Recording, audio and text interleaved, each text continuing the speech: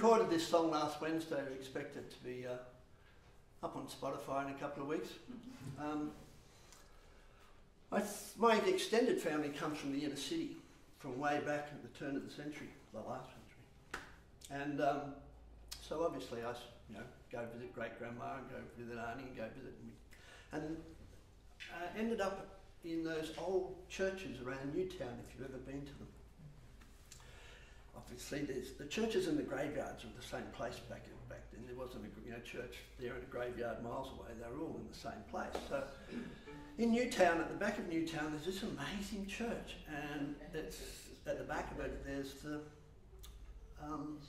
graveyard, and obviously walking through a graveyard from something that old in Australia, you get to see some old names like Myrtle and whatever, and it's passed away 17th, 18th century, and you start to thinking. And then while you're doing that, all of a sudden, if it's on a Sunday, you hear the preacher and the church sermons and the songs, and then one day after walking through these gardens, this idea came to me,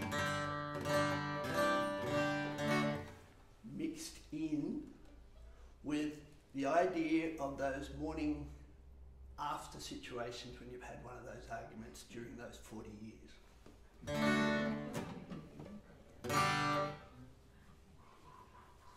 Let me get the tempo. 1, 2, 3, 4.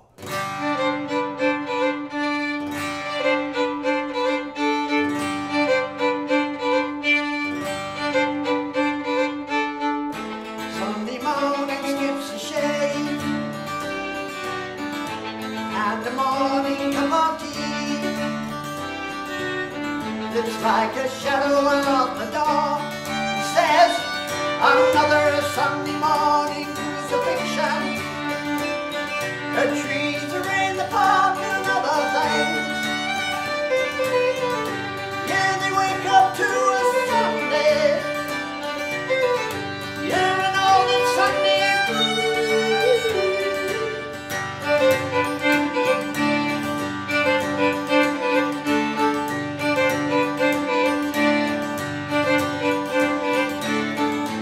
There's an open street cafe. Hear the noise of coffee cups, and the chat with the waitress drives time away. And she says, another Sunday morning crucifixion. The trees are in the park and other things. Yeah, they wake up to a Sunday as the chapel church bells ring.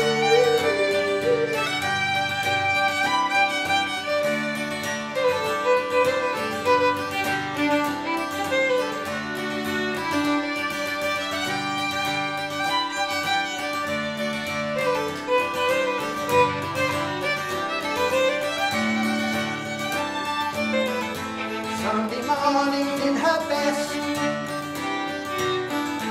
asking Shirley, how's your mess? Just the same as all the rest. And she says, another Sunday